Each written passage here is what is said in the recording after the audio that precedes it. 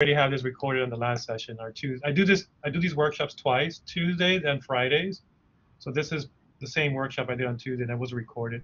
So in case you can't make it to one of the workshops, keep in mind that we record these and they go directly to our YouTube channel.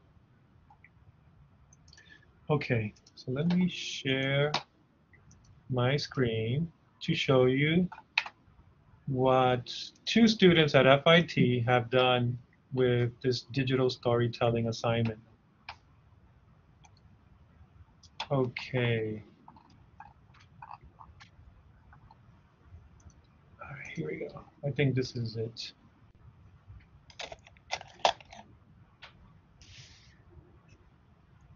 Okay. So I'm also giving you a glimpse of the exhibition board. And if you're not familiar with Padlet, this is a tool that we have at FIT. We pay for we pay for Padlet. And if you're interested in having a Padlet account, let me know. I'll be happy to help you get a Padlet account. And this is a Padlet that I created, and this is using the template, the shelf template. And as you can see, these are columns going from top to bottom. Now, I created an example column, and this is where faculty, there's a division. There's some faculty who don't like to give examples because that would ruin the creativity. Then we have faculty who do like to give examples. So I'm not going to get into that war. That's up to you to decide if you want to give examples. But in this case, I created a column for an example column with my video to demonstrate to students of an exemplary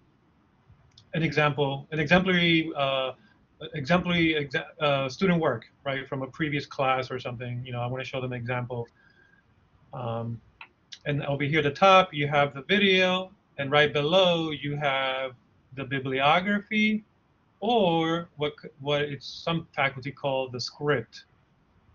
So there's 2 pieces to this assignment. We have the video and the bibliography. And this is basically what you're looking at here. This is a Padlet with all the students' names. The student finds his or her name. Under it, there's a plus sign. They click on the plus sign. They upload their video, and then they upload the paper or the bibliography or the transcript below it. All right, so that's basically what we're looking at here. Any questions? Yeah. I have a question, Jose. How are they making the video? Like with their phone? Like, and how is the file? Like, what type of file can they upload? How are they making the video? Yeah, that's a great question, and we're going to get to that. But to briefly answer your question, the next part, which I'm going to show you next, describes how there's a tutorial that I've created for students. Okay, no problem. I can wait. Sure. But also, I like the question because it does bring up an important point about the project or the assignment.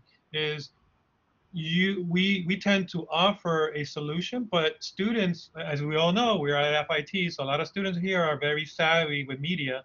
So there's some students who are very knowledgeable already of iMovie or Premiere Pro or Final Cut. Then those students who are much more tech savvy, not tech savvy, I want to say more familiar with video production, they can go on their own and create, you know, the video their own way. But we do offer the solution, and I'm going to get to that next. So Jose? let me. Yes. I have a quick question. Sure. When we move to Brightspace, are we going to have access like we have in Blackboard to Padlet? Oh yes, we're not going to lose. Good. Yeah, we're not going to lose. Yeah, Padlet, VoiceThread. What's the other one? Screencast-O-Matic, Adobe Express, Adobe.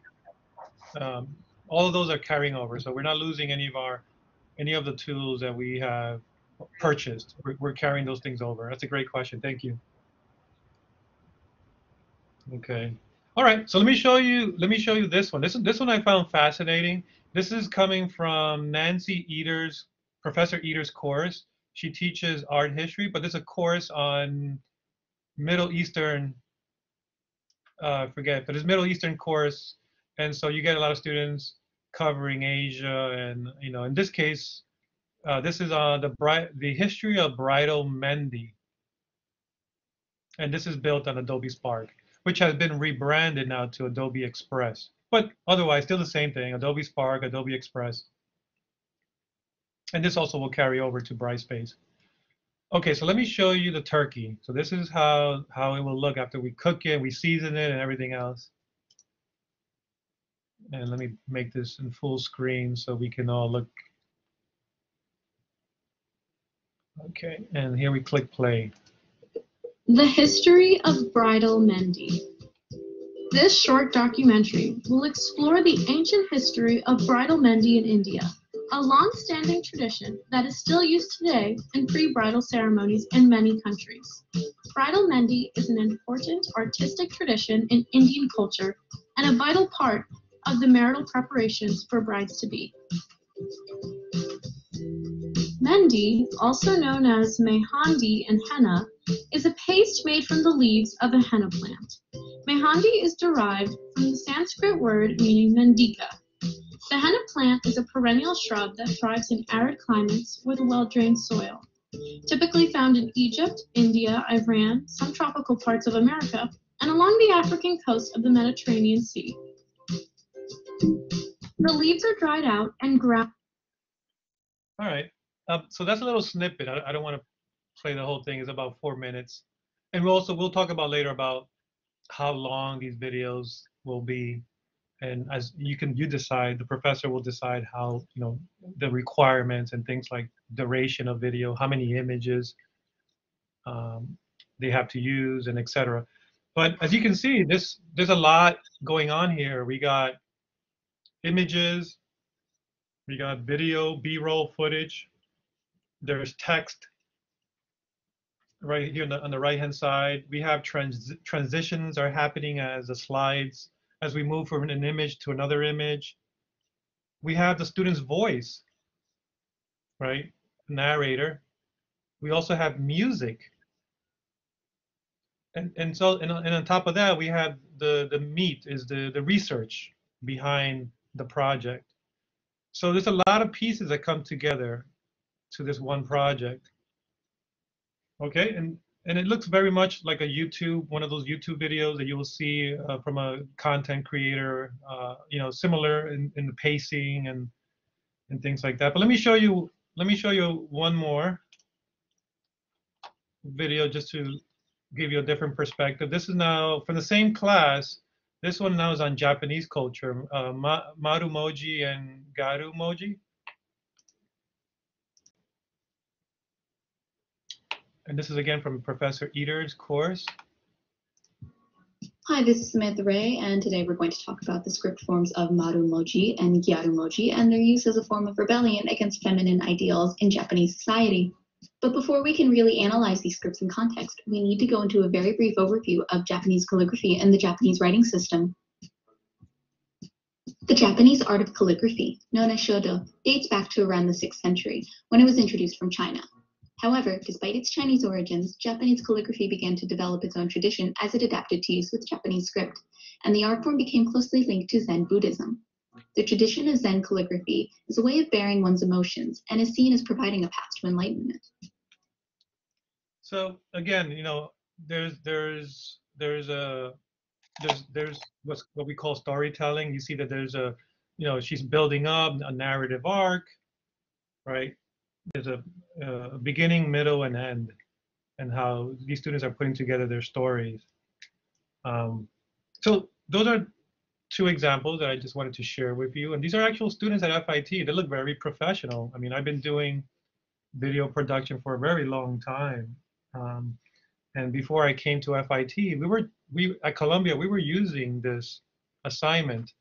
But the problem that I ran into when we were conducting the digital storytelling assignment was that I had to go to the class and eat up at least an hour to 2 hours of my time teaching students how to edit in iMovie.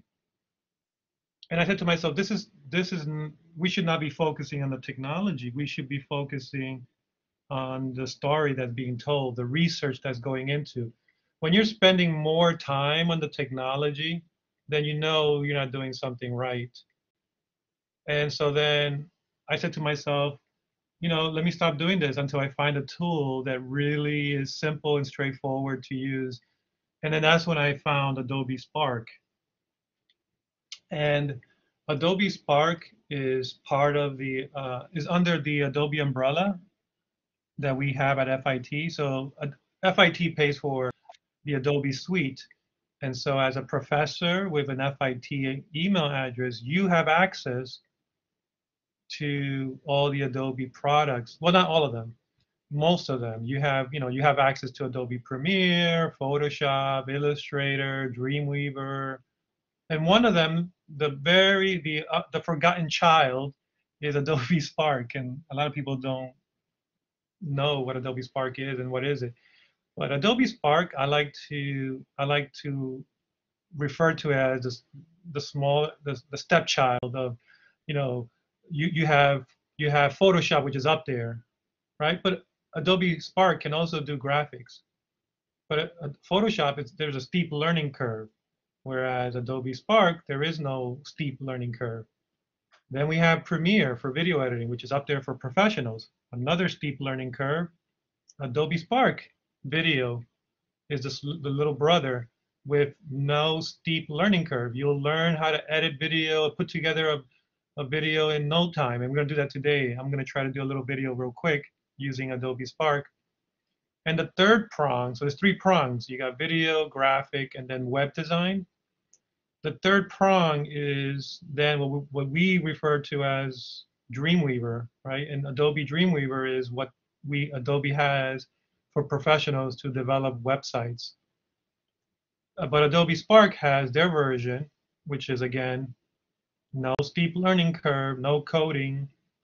Again, this is for people who want to do quick and dirty stuff that's similar to the big brothers, but without the steep learning curve.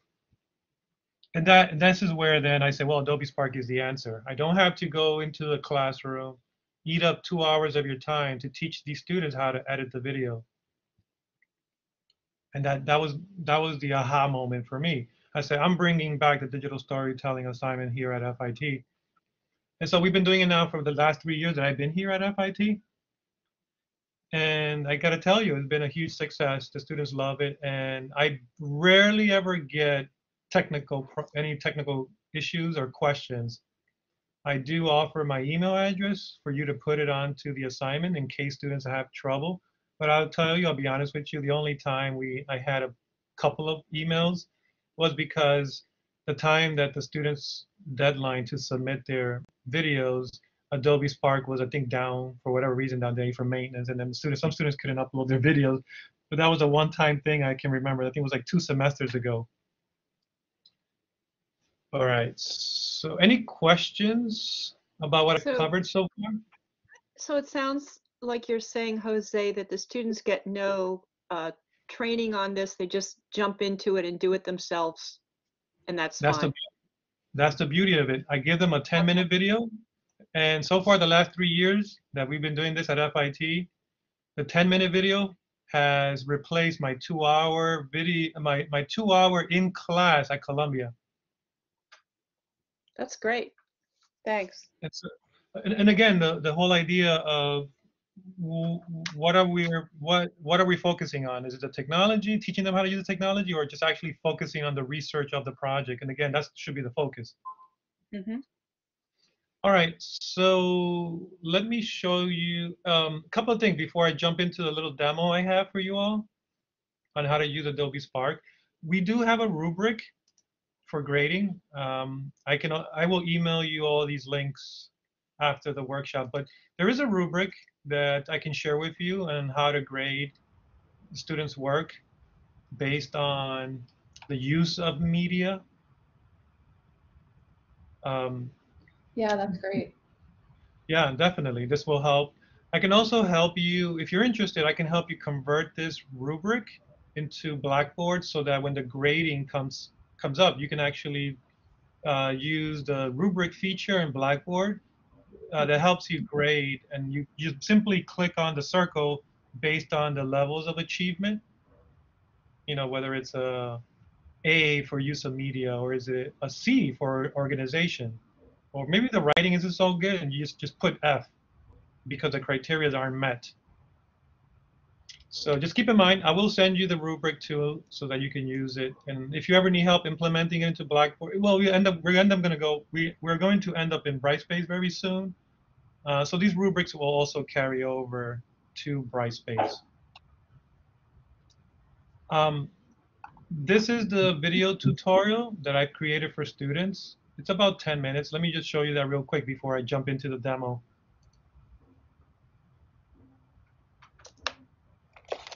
Hello, and welcome to this video tutorial. So basically, this tutorial, in less than 12 minutes, in about 12 minutes, I show the students how to, number one, go through the 4 steps, and that's what I'm going to show you next. Step 1, choose an artist or the topic they have to choose. We use a Google Doc where the students go into a Google Doc link. They click on a link to a Google Doc. The student puts their name. They choose a topic. Let's say they have to pick an architect from the 20th century. And then the second step is then watch the video tutorial. Then step 3, do the research and create the video. And then step 4, take the link to the video and insert the video link into the Padlet, right? They have to find their name, like we did here. Locate your name. And here you would have your full roster going from left to right. The student locates his or her name. They would click on the plus sign. And that's the last step. They upload their video and they upload the transcript to the Padlet. The other thing I also have, I'm going to share this with you, is I'm also going to give you all the instructions. And again, this is collaborative effort from FIT faculty coming from art history to modern language. It's been a collaborative effort from different departments. This goes credit to Lorenza Smith, who is the first person I worked with at FIT when I joined 3 years ago. She was the first person we did this project on an art history department. And here she's giving away or allowing anyone to take the instructions and you can make it your own. Right? Here, part 1 is choose the artist or the architect. This is a Google Doc. Here is the link. Part 2, watch the video tutorial. And then here, part 3 is submit your video to the Padlet. But here is the good stuff. Right here you can really gather some good information. You can copy this and make it your own. Here she talks about the video will have to include about 15 images and will focus on 3 or 4 works. A very soft musical background is suggested. Pretend you're making a video for YouTube. Speak fluidly and audibly with a lively intonation.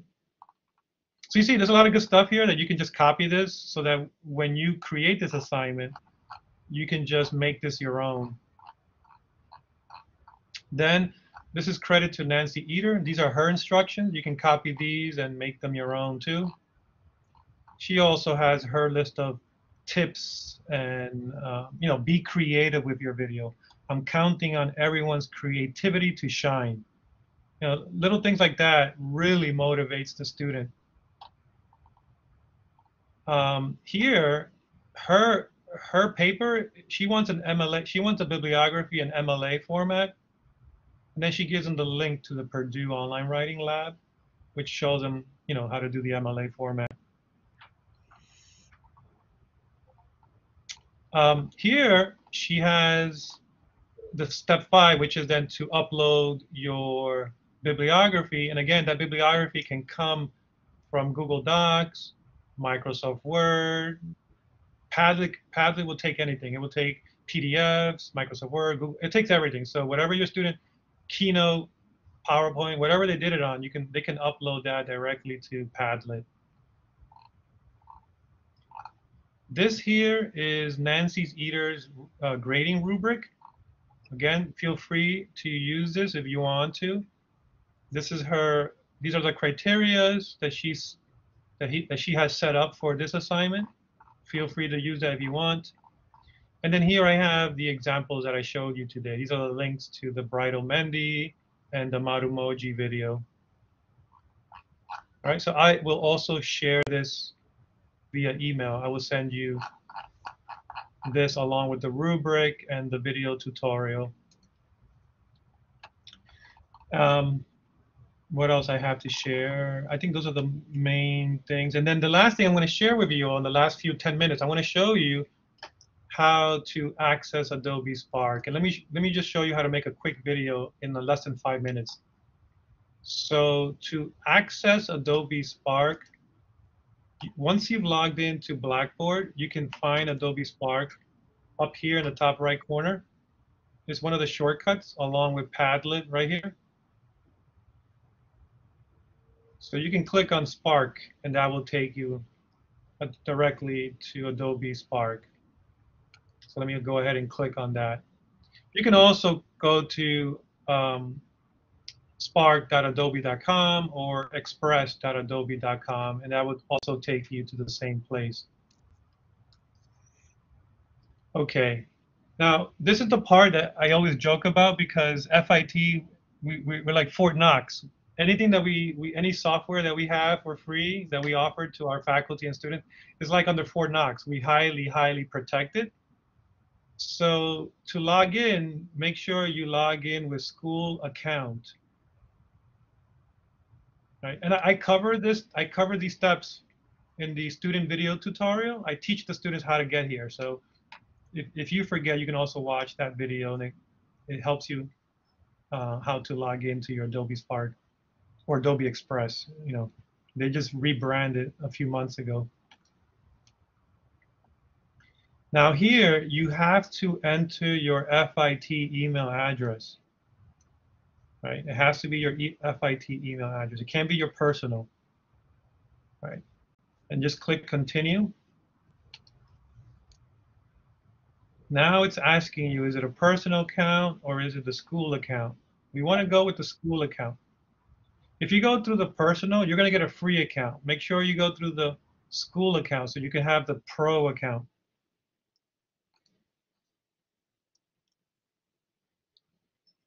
Okay, and now again, FIT is asking you one more time. And this time it's your username, not the full email address. It's only your first name underscore your last name with your password. All right, this is the last step, I promise you.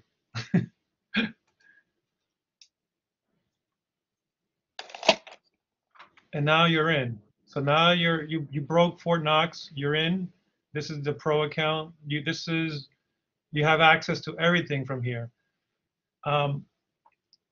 Here you have what I mentioned before. Remember the 3 prongs? You got graphics, you got video, web design. I mean, everything is here.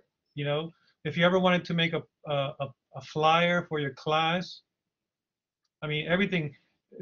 I don't know if people have used Canva before here. Canva is another tool, but this is similar to Canva. It's that easy how to make graphics here.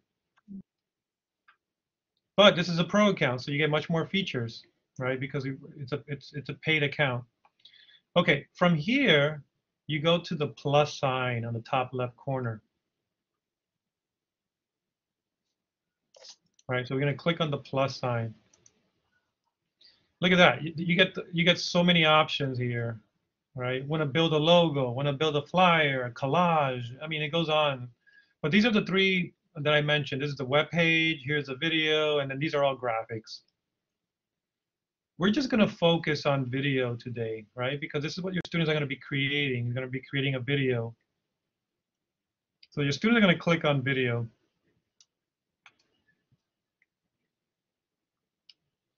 And here is where the student has to create a title for the video. Let's say I chose Abraham Lincoln as my topic. And then I put my name next to it. You may have a naming convention requirement. So this is where the student will have to put the naming convention for the project. These are all templates of how to tell a story. And they're scaffolded for your students. A hero's journey, promote an idea, tell what happened. But I like to start from scratch because I want to make my own story. But if you do want to have a scaffolding and help you with your narrative arc, you can use these templates for that purpose. But I usually tell students just to start from scratch. Any questions so far about what we covered? Oh,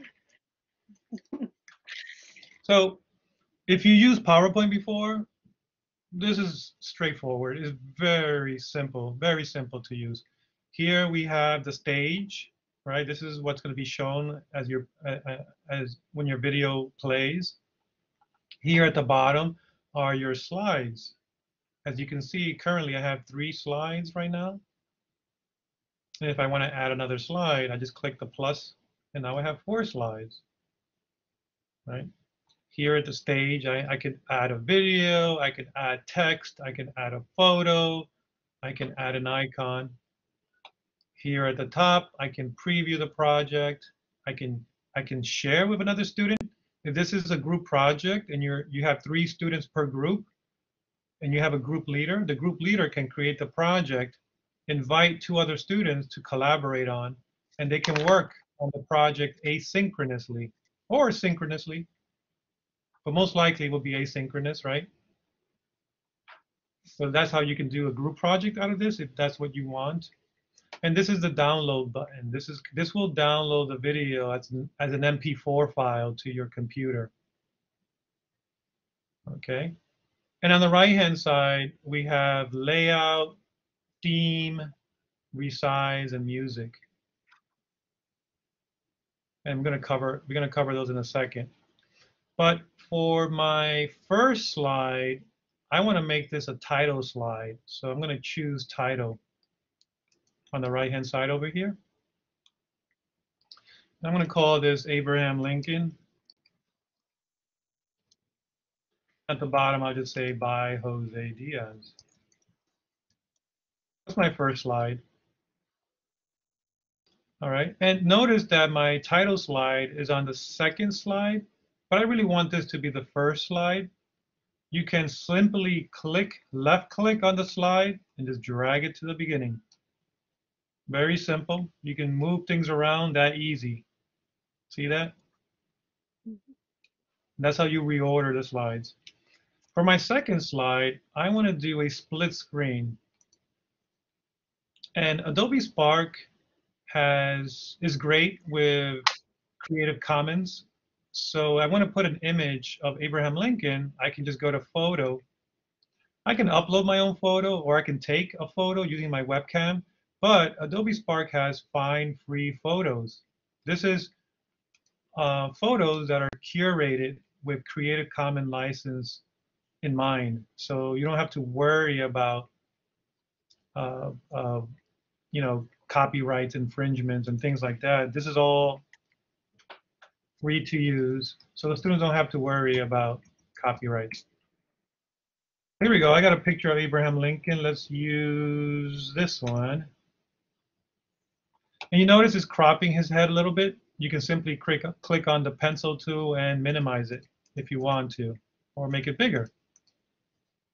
All right, so you can choose how to minimize, decrease the size. Notice this is, again, you know, very template based. Everything is very template based, and this is why the learning curve is not steep, because it's all about plus signs. Everywhere you see a plus sign, plus here or plus there, is where you can add. It's very straightforward and simple. It's very intuitive.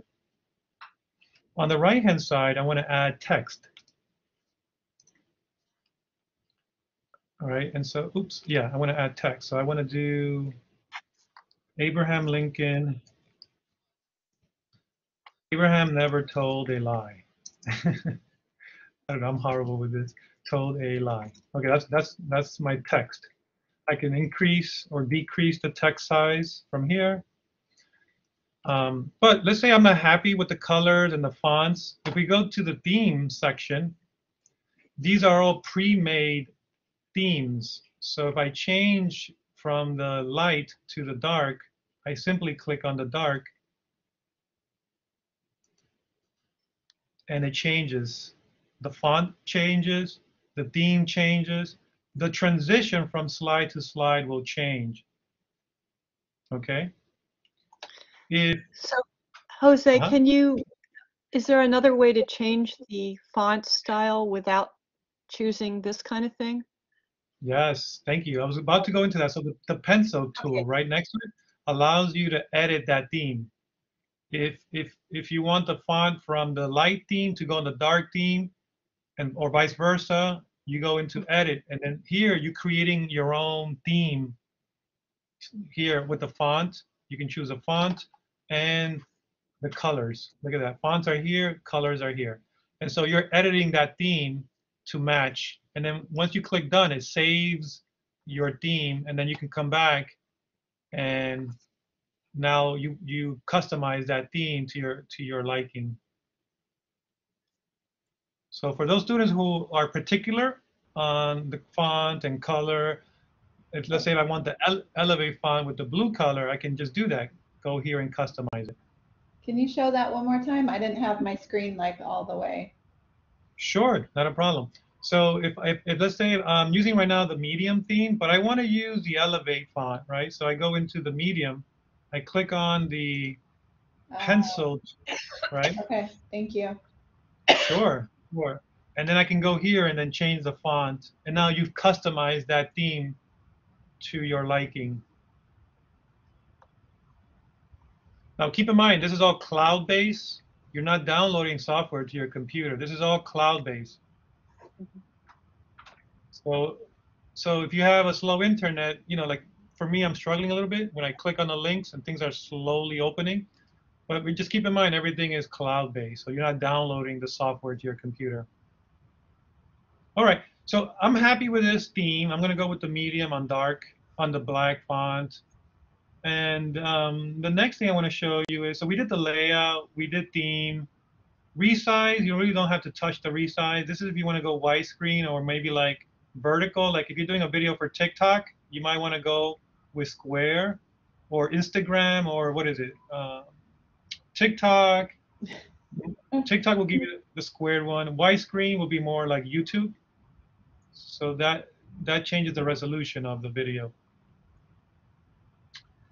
Okay, I'm gonna leave music for last because I want to do one more thing with you all because we're running out of time. We're almost done. So I have let's leave it to 3 slides. But now I want to narrate, right? I want to put my voice over the slides. And this is what the microphone icon here is at the bottom. Now with Adobe Spark or Adobe Express, I gotta transition from Spark to Express because now it's Express. But with Adobe Express, each slide there is a limit to 30 seconds per recording.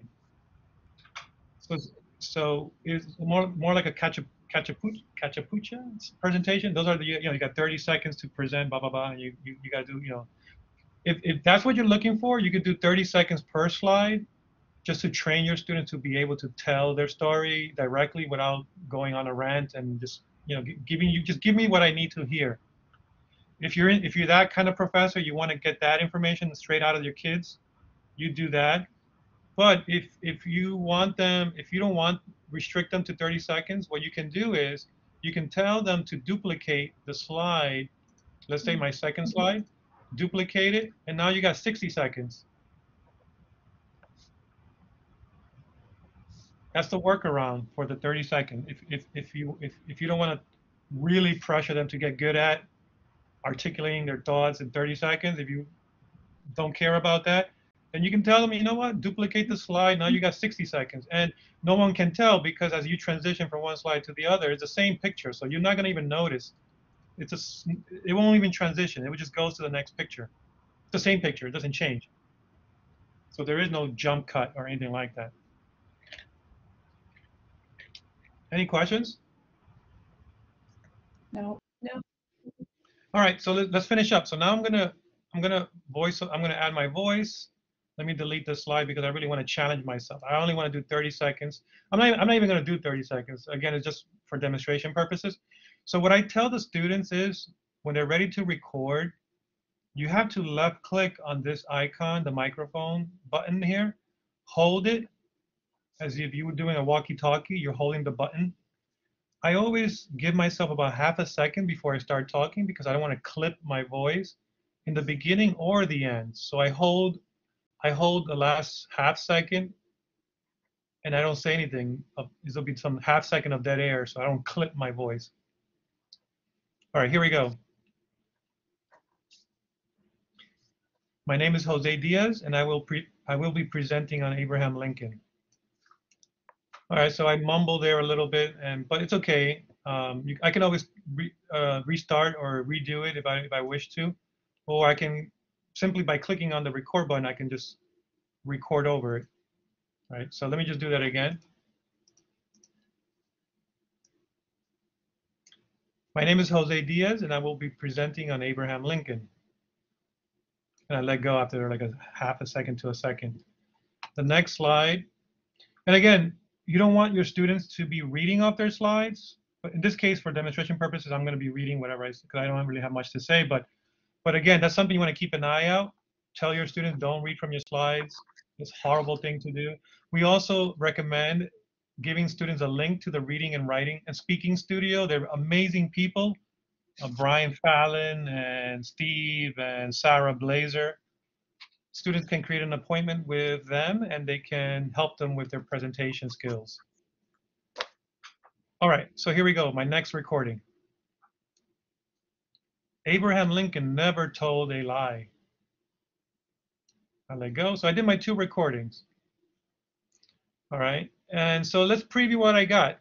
Let's see how I sound. So on the top here, you click on preview. My name is Jose Diaz, and I will be presenting on Abraham Lincoln. Abraham Lincoln never told a lie. All right, well, so there's music there that I never added. It's kind of really dramatic, which I don't want it to be too dramatic. But by default,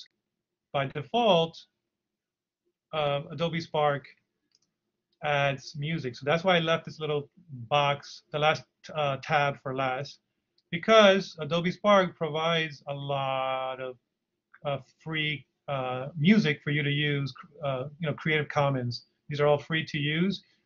Students can also upload their own music by clicking Add My Music, and you can upload an MP3 file directly to Adobe Spark.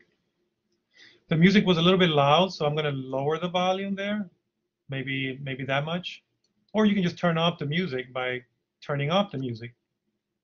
But if I play it now, you'll notice that it should sound a little better. The music doesn't overpower my voice.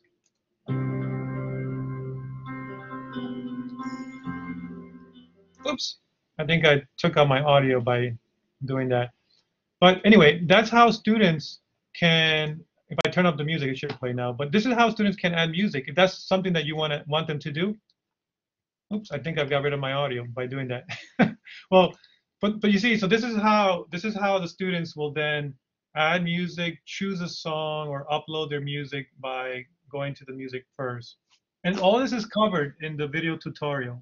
I show them how to add music, how to control the volume, and therefore and so forth. Now that the video is complete and done, and I'm happy with my video, then you click on Share and Publish. You can also send it to Google Drive or add a collaborator. So I'm going to go ahead and publish the video, and I'm going to click Create Link. This is going to take a few minutes, depending on how long the video is. And this is the link that we're going to take, and then we're going to paste it to the Padlet exhibition, right? Because you want to exhibit all students' work, right? You want them all to see each other's work, and maybe you might want them to comment on each other's videos, right? That this could become a threaded conversation, right? Have students critique each other's work. So here's the link.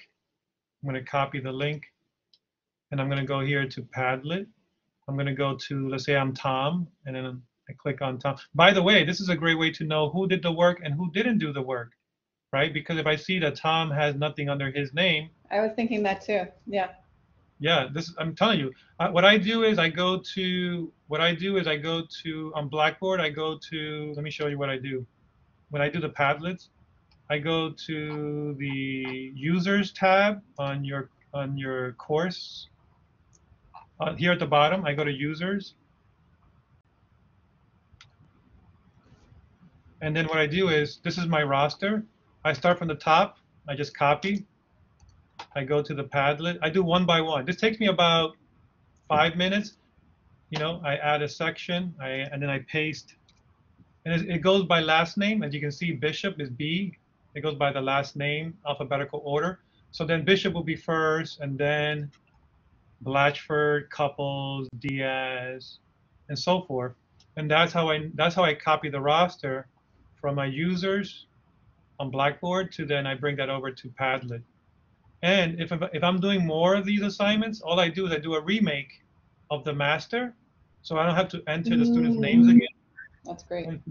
And that's it. So I have a cookie cutter. Now I have a master roster for HA 112.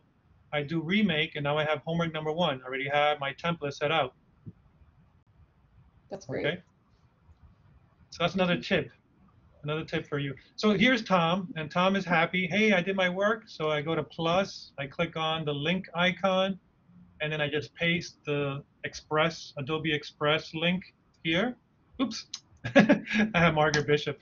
Sorry, let me go back to the video, and I copy the link, and then I go back into the Padlet, and I paste the link to the video here. And then here I click publish.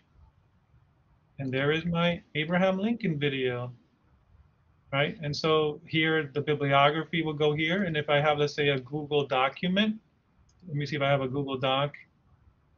I don't want to put my tax information there. I don't have any document, but basically you can go to your Google Docs. We get it, yeah. And copy the link, yeah.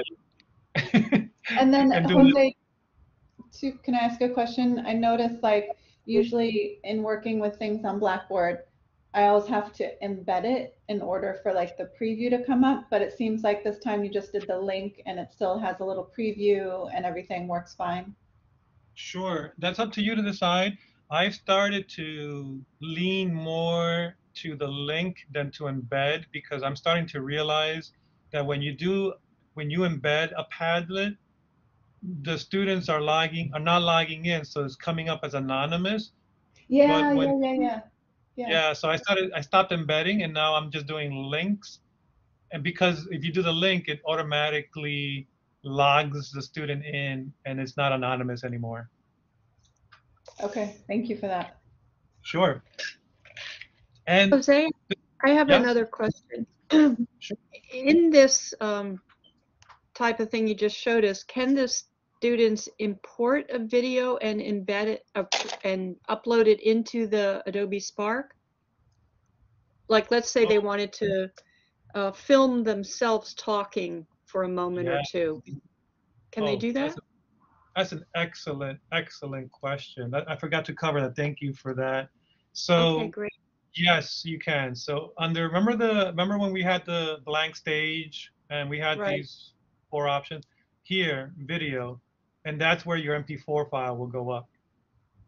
So here, I was working on this video on German youth, back in Nazi Germany, and how they would do these exercise trainings. And so here, let's try this. I don't know if this will work, but here's an MP4 file.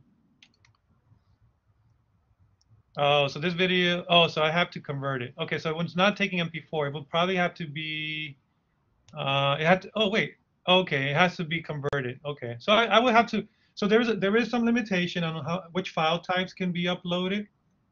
But the student can either upload a GIF or an MOV.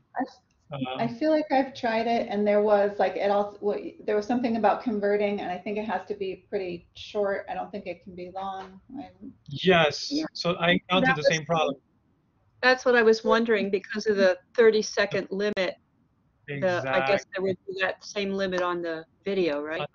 Yeah. So that's what happened to me. So what happened was I had a 1-minute video I uploaded, and then what they do is once you upload the video, a cropping tool comes up, and then you have to crop it to the 30 seconds. Oh, okay. Yeah, that's what happened to me when I uploaded a video on my last workshop. I actually had a video that worked, and I did upload it, but then I had to do the crop to how the 30 seconds. Okay, that's good. Again, I'm not saying that this is not professional. Again, this is not a professional tool like Premiere, iMovie, or Final Cut. Again, the reason why Adobe Express is the chosen tool for me is because there is no steep learning curve. I can put a random student in here, and without my tutorial, they can most likely will figure it out on their own. And again, the whole purpose is the research of the topic. I don't really want to spend too much time on teaching them the tool. I really want them to focus on creativity, on their voice, how to present, how to articulate their thoughts, how to tell a story, and how to research. There's another component that I'm not going to go into because I'm already out of time, but there's a second component on the research methodology of the whole process. And that is another Padlet that I built. And now this is a full semester project where it's a one-on-one Padlet. It's not a one-to-many. This will be an individualized Padlet where each student will have to do the research methodology. Each shelf template, each column has a research topic they have to cover from the beginning of the semester till the end, and they're going to use that research then to put together the video on Adobe Spark. That's a separate whole part of doing the research methodology. And what you're doing with that is you're scaffolding the research process by creating these shelf templates, and then you're helping them break up the research process into smaller chunks so that when they're ready to put the big project together, they have all the research done in the Padlet, and then they're putting it all together. Here they can search for articles. Here they can search for media, for the B-roll footage. Here they're going to work on the bibliography. Here they're going to, and these are all, they all have due dates. So they cannot really proceed until, because these are all aligned to what you're covering during the full semester. So these are all aligned to your lesson plan, right, for your whole semester. So it's another topic. It's a much more deeper thing on research methodologies. I don't want to go, I'm already down to 5 minutes, but that's another topic. If you're interested in that, come by. I'm going to do another workshop on research methodologies and how to use Padlet to then help your students break down the process of researching for a project.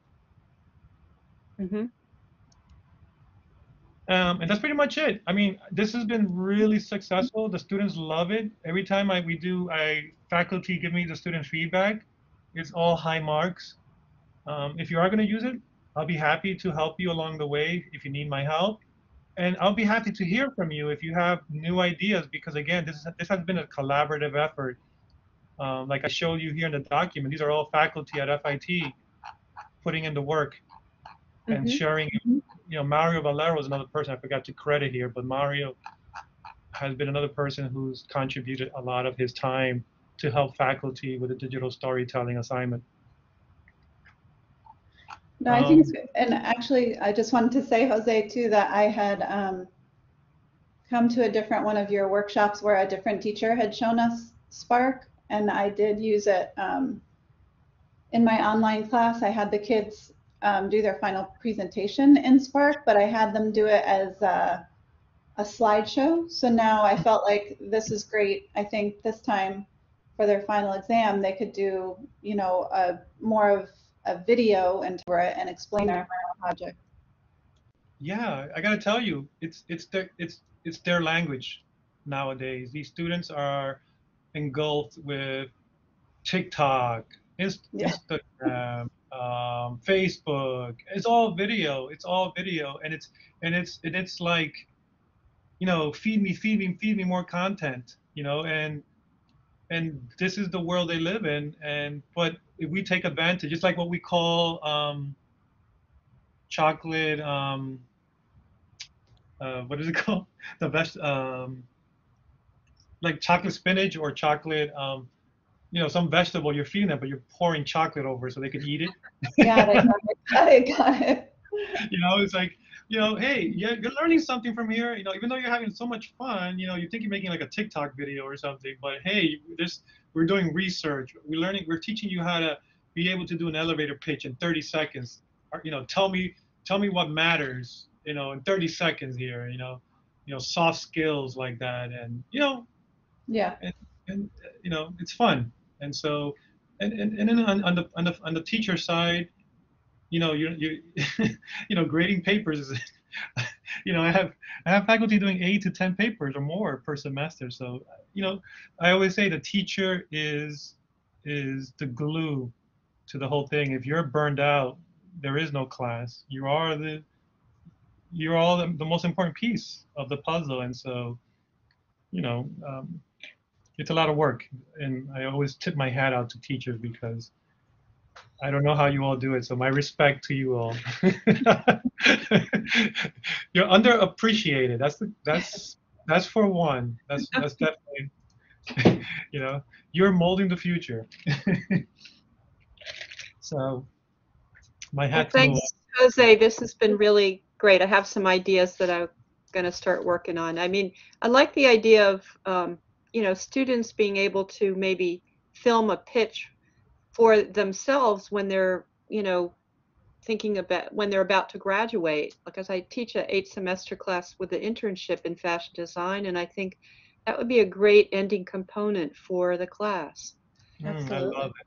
I love the idea. And then Karen, you can have a pitch at the first day of class, and then you save it till the end. We all watch at the end and see how the growth has happened. Well, yeah, Yeah, exactly. They could do their learning objectives, talk about their learning objectives and how they met them during the semester. That would be great. I Yeah. love that.